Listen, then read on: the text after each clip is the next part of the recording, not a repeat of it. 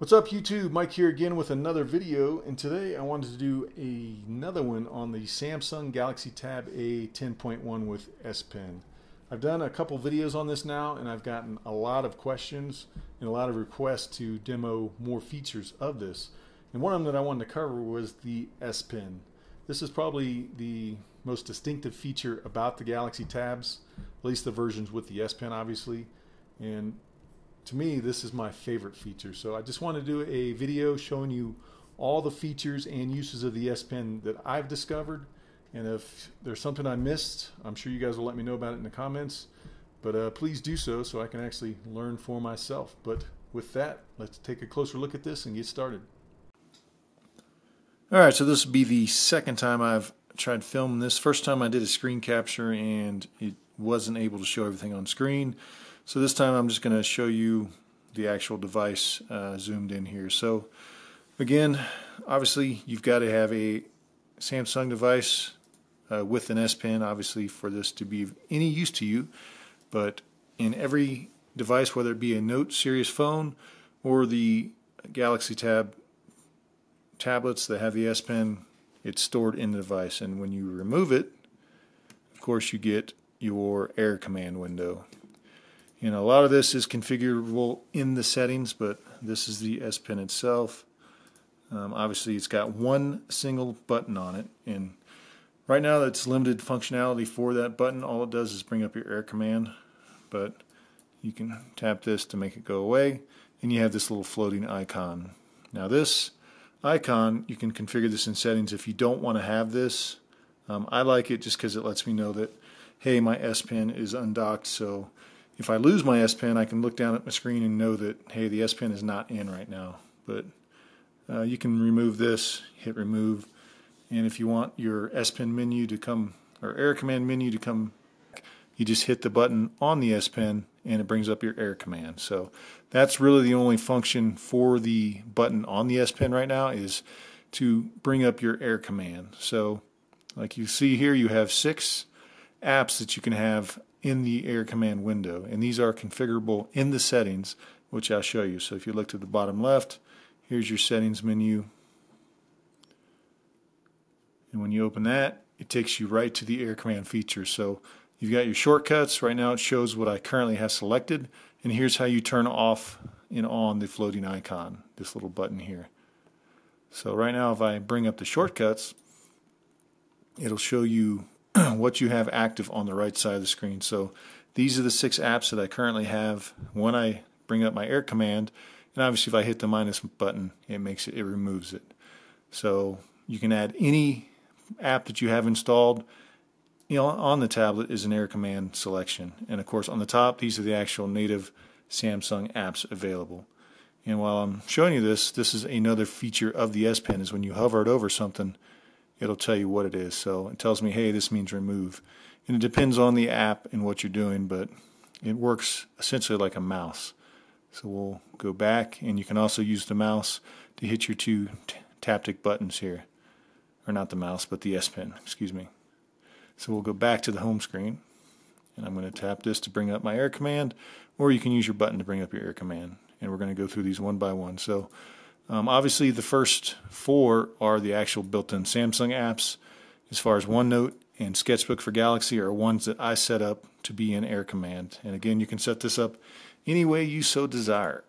So creating a note, this obviously brings up Samsung's own S Note app, and it works as it should. You know, you can take notes, draw, whatever, but if you go to brush, this is where you've got the options to sketch. And as you can see right now, it's got a pencil selected. And if I do it normal, you get a normal pencil stroke. But there is a little bit of tilt built in. As you tilt it, you see that the stroke gets wider. So there is tilt. It's obviously not perfect. It's not as wide as, per se, the Apple Pencil, but there is tilt. But it's only built in on the Samsung app specifically. So moving on, Smart Select. And Smart Select is one of the key features of the S Pen. It brings up multiple choices. You've got rectangle, lasso, oval, and GIF or GIF.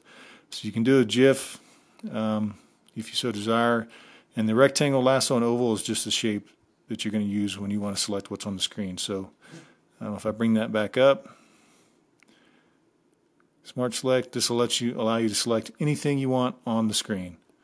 And obviously it's a rectangle, so it's going to pick this, and it just took a picture of it, and you can draw on it, you can share it, or save it. So if you draw on it, obviously you can take notes on it and essentially save it, send it, whatever you want to do. So we're going to discard this because I don't want it. I'm going to go back again. Now obviously if you select lasso or oval, it does essentially the same thing. Lasso, it'll kind of do a smart select where it'll crop it and make it almost like a PNG, and animation GIF is just like it sounds. So if I go, say, YouTube, let me back out of this. There we go. If I open YouTube, we'll just pick a random video here. Mine, just so I don't get a copyright thing. And while that's loading, so here I'll go to Smart Select. If I hit Animation GIF, it brings up this little box, and you can move this anywhere you want. You can resize it, and whatever is inside that, you can record up to a 15-second GIF or GIF. Right now my internet is not wanting to cooperate, so it's being slow. But you get the idea. So anything on the screen, so any video, you can record a 15-second GIF. It'll let you draw on it if you want.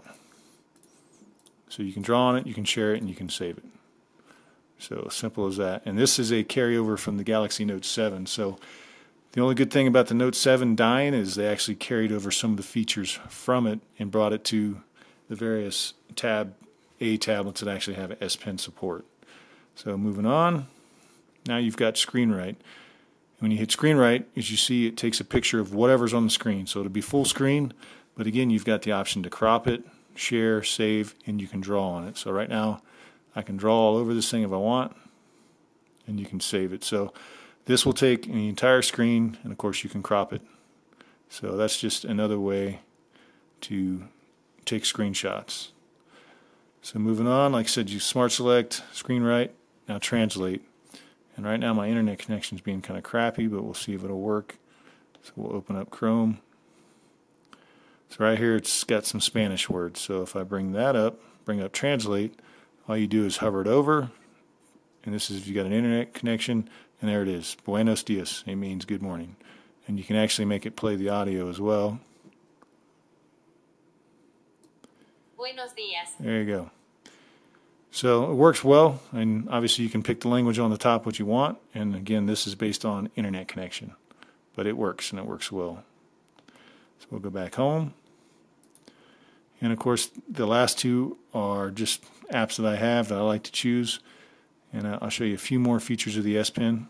So we'll close that. I'll go to my photo gallery, and again using this kind of like a mouse. When you hover over it, it shows you everything that's in that folder. So as you see, there's 6 items in my screenshot folder. I hovered over, and you can click on any one of those. So it's just a way to improve your workflow, to make things go a little faster instead of just using your finger, and it gives you a preview. And when you're in YouTube, it also lets you kind of air scroll along the video, and it'll show you what's next. And the same thing, let's say if we go to our calendar app, we open up calendar.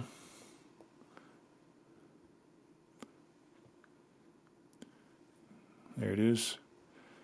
Now when you hover your I keep saying mouse because it works just like a mouse, but if I hover my S Pen over it, it gives me expanded information. So I've got dental right here, and it tells me the time and whatever else you type in. So it's pretty nifty actually. So that way you don't have to open the whole event to see what's there. And perfect timing for email. And speaking of email, so if you open up the email, again, if I hover over this, it's going to show me what's in the email. So you don't have to open it. It's almost like a Force Touch or 3D Touch on an iPhone where you hold it and then you tap and it opens it. Same kind of principle. So it tells me what's in there, and I can actually respond to it, open it, set a reminder, delete it. So pretty nifty. Again, it works just like a mouse essentially. So you hover over this and it works well. But so far, these are all the features that I've actually noticed and found with the S Pen, and it's going to be kind of app dependent. So certain apps have more or less S Pen support, so based on what it is. But yeah, I keep losing my train of thought. We'll pick back up. But if you're watching this and you are a current owner of either a Note series tablet or Tab A, I'm curious if there's some features that I'm missing that you've actually discovered, just so I can actually learn for myself. But those are all the features and uses that I found for the S Pen. Again, it's definitely not just a gimmick. It's fairly productive. I like it. I like using it to take notes and just to use as a almost essentially a mouse. So with that, hopefully you guys enjoyed this video. It was kind of down, dirty, quick, and hopefully it helped you out if you actually have one of these devices. So if you're not subscribed, please go ahead and do so. Thanks.